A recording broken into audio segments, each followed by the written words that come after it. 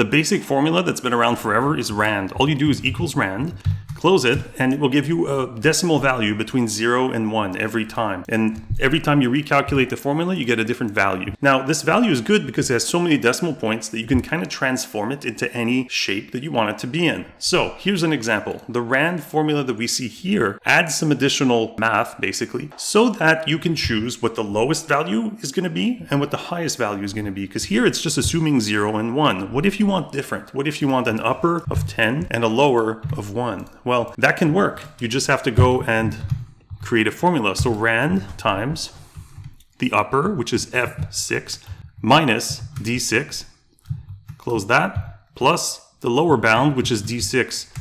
And there you go. Another benefit of the RAND function is you can always click this and then click number and choose the number of decimal places you have. So it's really up to you, the degree of precision that you have here. You have flexibility.